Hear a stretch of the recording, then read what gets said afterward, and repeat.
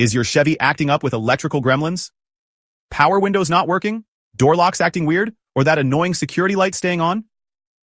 The problem might be your Chevy's body control module, and today, I'm going to show you exactly how to reset it yourself. First, let's quickly understand what we're dealing with.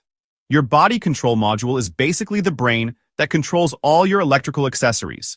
It manages your power windows, door locks, lights, security system, and even your air conditioning.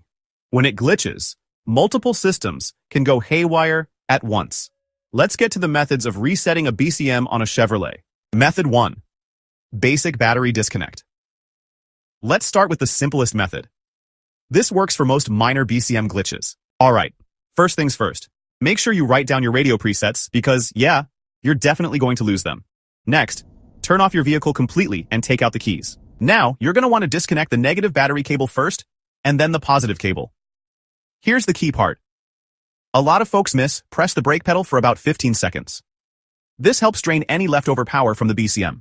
Okay, now you wait at least 15 to 30 minutes. Alright, now reconnect the positive cable first, then the negative. Go ahead and start your vehicle and test your electrical systems. You know, a lot of times, this simple reset actually fixes the problem. If you're dealing with security system issues, or if that basic reset just didn't work, you'll need to do the 30-minute relearn procedure. This is especially important after replacing the BCM. This procedure takes 30 minutes, and honestly, a weak battery will cause it to fail. Alright, so first things first, make sure you turn off everything in your vehicle. That means the radio, the air conditioning, just, everything. And hey, don't touch the brake pedal during this procedure. Now, go ahead and insert your key and turn it to the on position.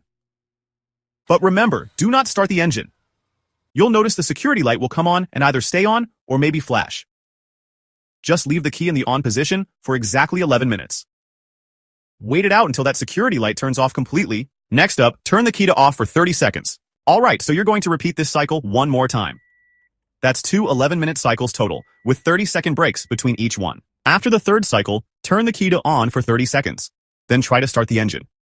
If it starts and runs normally, your relearn is complete. If your reset attempts aren't working, here are the most common issues.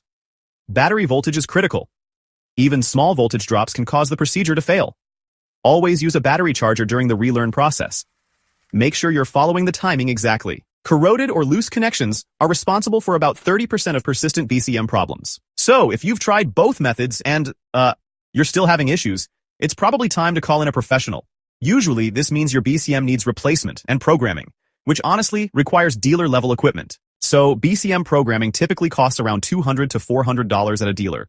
But honestly, it's often the only solution for completely failed modules. Alright, there you have it.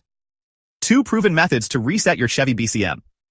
Start with the simple battery disconnect method, and if that doesn't work, go ahead and try the 30-minute security relearn. If you found this helpful, hit that like button and subscribe for more automotive DIY content. And let me know if this fixed your BCM issues.